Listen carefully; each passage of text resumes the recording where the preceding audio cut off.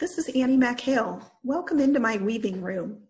I'd like to share with you something that I think is a pretty fantastic tool that I've been using a lot. It's a free online tool called the Pattern Editor. It was created by Jeff Bigot, and you can find it at the web address at the bottom of this screen.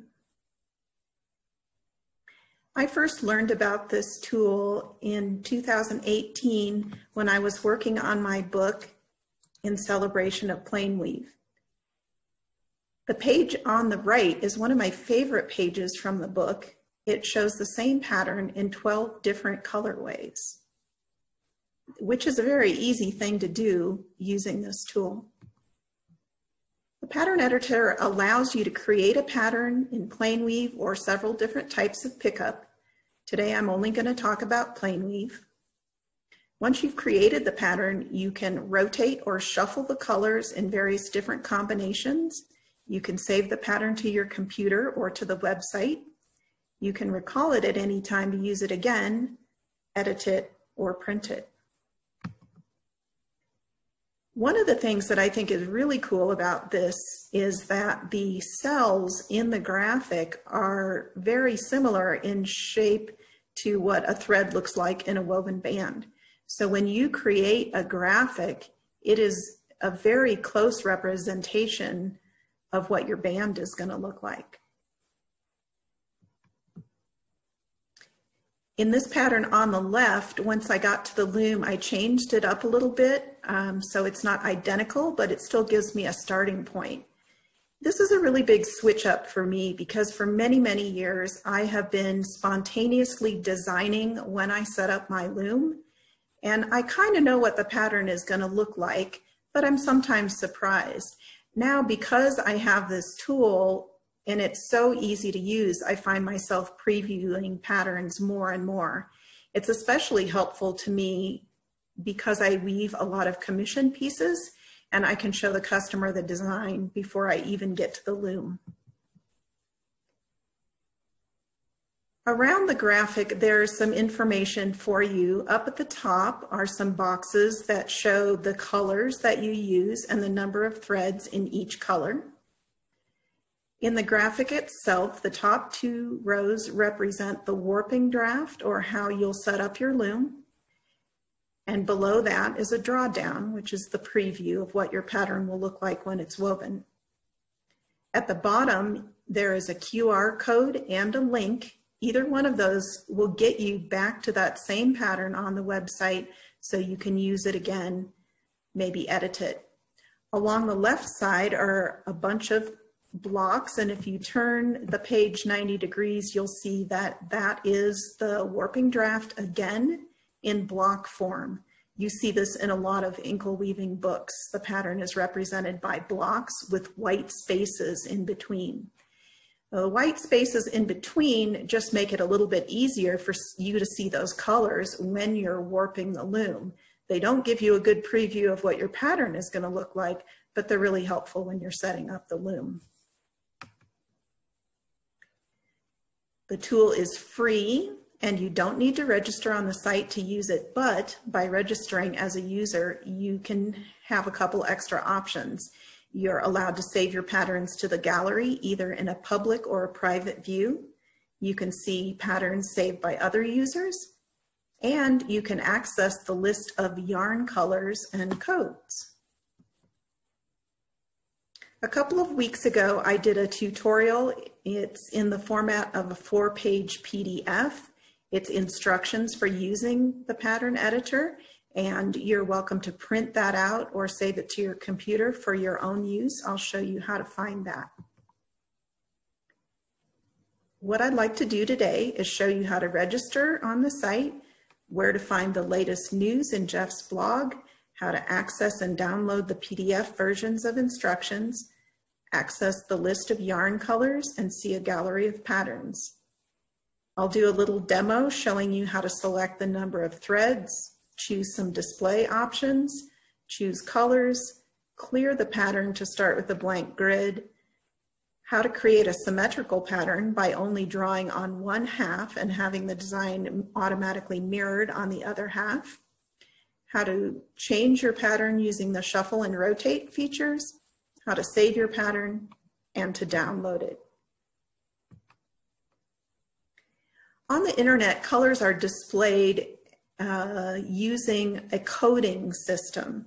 And this website uses hex codes, which are 6-character codes. There is a built-in color chooser and it operates on this coding system. But if you like to explore colors like I do, there are all kinds of sites where you can look at hex colors and choose maybe colors that you like better. The color chooser is a little bit small, so you can expand your color world if you want to. On the website, I mentioned a list of yarn colors. This is something that Jeff was kind enough to create for me because I use a lot of the yarn Omega Sinfonia in my weaving.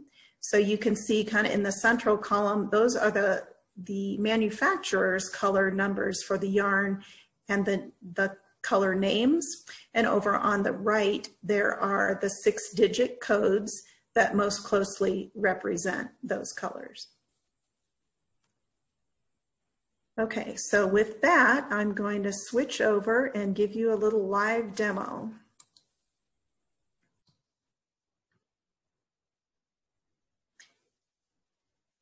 If you go to the web address raktres.net, that will land you in the right place. It's in French and there are many things on the website, but have no fear, just click right here into the band weaving pattern editor. And when you do that, here's what you'll get. I want to point out that besides this, there are many other things that you might find useful. If you click on the News tab, you can read Jeff's blog, and in it there are articles about whatever he's working on. Here's some about trying out different kinds of looms. He also talks about new features that he adds to the site and all kinds of interesting things. I want to point out that the most recent post on this blog is about the tutorial that I did on how to use the site.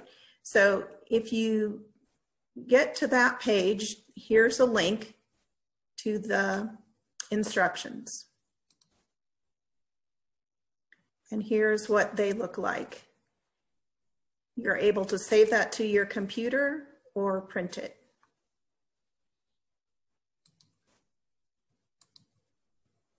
If you click on the gallery,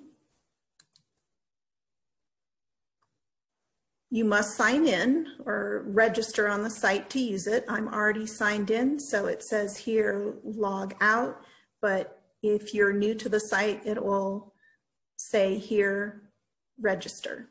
Once you do that, you can look at this public gallery, and here are some designs that other people have created and saved. Very fun to see how different people use different color. And also there are some more things here in a drop-down menu. So I want to show you the list of yarns. This was in the slide that I showed. So I can choose any of these codes to carry over to the website. So let me just go ahead and highlight one of those codes while I'm here. I do a Control-C, and then I'm going to grab it and take it back over to the pattern editor with me. I'll show you what to do with that in a little bit. What I'd like to do is go through all the control panel over here on the left side. It's composed of a bunch of little toolboxes or windows that you can open up, and each one has some different things in it. So let's go through those and really see what's here. The first one is edit mode, and you can see that the selector is on plain and colors. This means we're going to be creating a plain weave pattern. If I wanted to do a pickup, I could click in one of these other little ones, but I don't want to do that. I do want to point out this at the very bottom, there's a checkbox here. It says symmetrical click, and when I click in that box and select that, that means anything that I change over here is going to be reflected over here. very helpful. Now I'm done with this part of the control panel. I'm going to click on the title there, and that closes it. I'll click on the next one down, Display Options, and open it up. The first thing here is a checkbox that says Color Code, and I want you to watch what happens right here when I click in that box. What it does is display the 6-digit codes that I've used for those colors. Really helpful if I'm going to save this pattern and use those colors again. So some other things here, I can change the way the display looks a little bit. I can zoom in on it to make it look smaller on the page. I can change the width of the individual cells. I can change the length of the individual cells. And I can change the shape of the individual cells.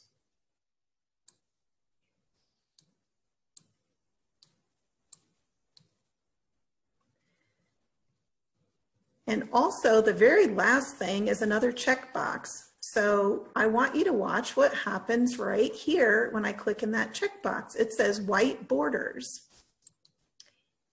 Now the outline of each of the cells is turned to white. This is very helpful if you're using a lot of dark colors in your design. I'm going to go ahead and uncheck that and turn it back to black. Now I've done everything I want to do in this part of the control panel. I'm going to click and close that. The next thing is the global color palette. You want to think of this, this here as being all the yarns that you have in your yarn stash. And below that is the loom color palette, which has the yarns that are on your table next to your loom that you're actually going to use in this design. To use colors in your design, you have to take them from the closet in the other room and add them to your loom color palette by bringing them to the table. So anything that's up here can be added to here. These are the colors you can work with. You can add to your global color palette anytime, and here's where I'm gonna click in this color chooser box. So right now there's a number in there, but I can delete that number, and here I'm gonna paste the number I grabbed from that yarn color chart, Control V, and that puts that purple color in there that I selected. I can lighten and darken that color if I want to, and go ahead and add it. When I click add, the color comes right down here to the bottom of my global color palette. If I click in this box, the color chooser comes up, which I mentioned, and in the color chooser you can, you can scroll around and pick anything you want and then lighten or darken it. When you get to something you want, click add, and it comes here to the bottom of the global color palette. If there's anything in here you're not going to use and you'd like to get rid of, you can just click on that, highlight it, and remove. So I might want to take a couple of these out of here just so I don't have too many colors I'm looking at the same time. But anything from here, I click add to get it down to here. And again, if there's anything I don't like here, I can click on it and remove.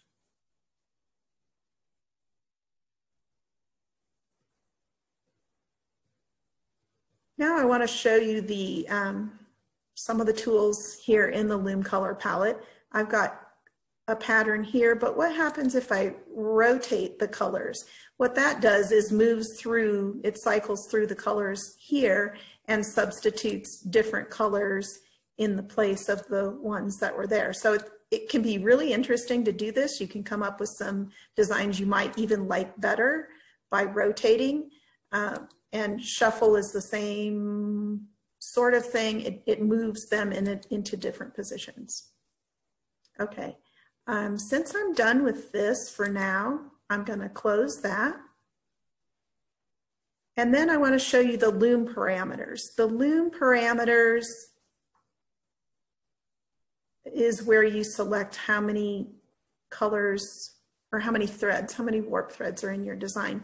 So the default setting is 41, but I can add more 1 at a time, or I can add more 10 at a time, and I can subtract. There's also a comment box here. So if I am going to save this pattern, here is where I can add some comments. So say I'm working on a particular belt for Tim. I'm going to make that notation in there and click on the set button. That means that whenever I save this pattern, that information is going to be saved with it. Okay, so I'm done with this part of the control panel. I'm going to click and close it and open up the tools section. At the top of this tools section, I have some different buttons. What happens if I click symmetry? Oh, that's going to take what's there and turn it into a symmetrical pattern. I can move the pattern to the left, I can move the pattern to the right, I can move it down or up. And the reset button is very helpful. That clears the design, turns all the cells to one color only. And it's going to be this color over here on the left. Now, some people I know like to use white when they clear the pattern, so it looks like a blank sheet of paper. So let me just show you that. I'm going to click on the white here and add it to my loom color palette, and then I'm going to rotate till it comes into the first position. Now I've got a clean blank white slate for starting a new pattern. I'm just going to show you these real quick. If I wanted to do a Baltic pickup pattern, I could click there, and now I've got the base for that Baltic pickup using the first two colors over here in my loom color palette, or I could do a horizontal bar, just a beginning base for designing that way. But we're not going to do that today. I'm going to close that toolbox right now, and now open the Save and Export button. So this is what allows you to save the design to your computer and print it out thereafter if you want to. The first thing I'm going to do is click on Save, and then I'll get a little pop-up window here which gives me two codes. The first one at the top is a link, and that will help me get back to that pattern here on the site. This second code here for characters will allow me to register it on the site and save it on the site. So I'm going to click OK to that message. And the next thing I want to do is create a picture. And I can create that in either PNG form or JPG form. You may have a preference. I am going to use the JPG. So by clicking on that, I get another little pop-up window, and it tells me it's saved the link and created the picture for me. So when I click OK there, I'm duplicating the pattern down here below. And the reason that I want to do that is that's where I get to save it from my computer. By right-clicking on this pattern, I can say Save Image As, and then I can give it a name here if I want to, and I can tell my computer where to save that. So when I click Save, that downloads to my computer.